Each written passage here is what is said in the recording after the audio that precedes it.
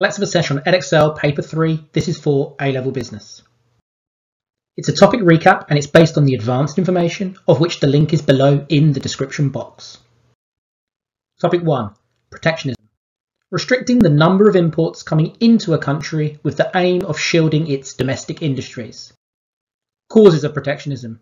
Protect local jobs, protect growing, fledgling infant sectors, raise government revenue, tax from tariffs, could be politics, prevents dumping of goods into a country, for example, Chinese cheap steel, maybe a response to a recession to provide a boost to the domestic economy.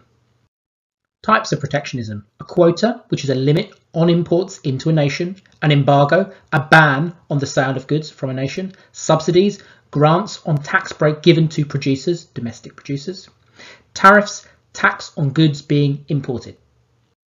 Drawbacks of protectionism: the risk of retaliation, higher prices could raise inflation, encourages businesses to be inefficient and less competitive, therefore able to charge higher prices and remain stagnant due to government support.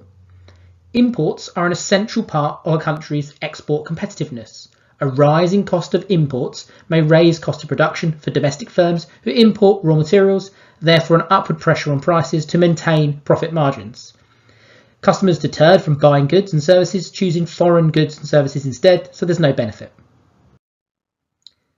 Although this is for AQA, it's worth checking out this protectionism essay in case it comes up as a longer question. Of course, this is AQA, it's a 25 marker, and you won't have 25 markers for Edexcel, but check it out, the link for the card is up there.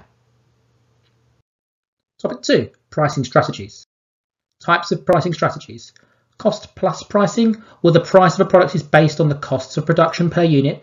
The positives: allows business to identify price that enables achieving past break-even point faster. Price skimming, where the price of a product is initially priced high and then is reduced over time. Positives: allows a business to maximise its sales revenue with initially priced inelastic demand before competitors follow.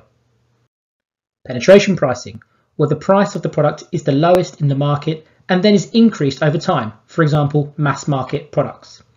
Positives: useful if trying to grow market share, enables the business to place itself on the far end of the cost competitiveness spectrum, therefore would have a competitive advantage to attract more sales from the most value conscious of customers.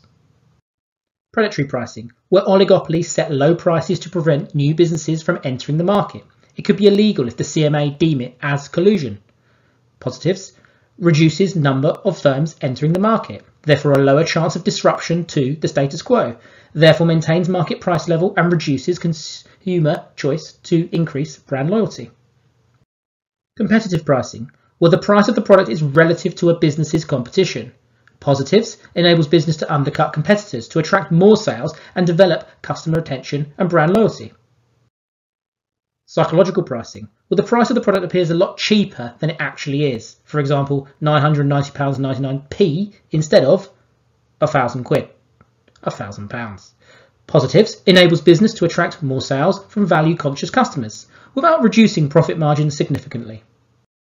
Factors that determine pricing strategies: the number of USPs, the amount of differentiation, the price elasticity of demand, the level of competition in the business environment, the strength of brand, the stage of the product lifecycle, costs and the need to make profit. And you can always use these factors as evaluation points. It depends on. Topic 3. Assessment of a country as a production location. Factors to consider: the cost of production, the skills and availability of labour force, the infrastructure, location of the trade bloc, government incentives, the ease of doing business, political stability, natural resources, the likely ROI, return on investment. Considerations or evaluation points: it depends on the production method. What about the profit maximisation versus ethics, the profit versus ethics trade-off, the conflict? Expansion abroad could lead to diseconomies of scale. It depends on how reliable the market research is. Topic 4. Shareholders versus stakeholders. Click the card up there for more details on this topic. Topic 5. Investment appraisals.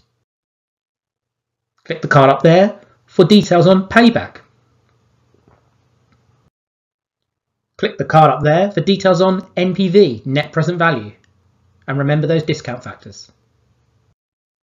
And the final Topic is ARR, average rate of return. Click the card up there for more details. Best of luck.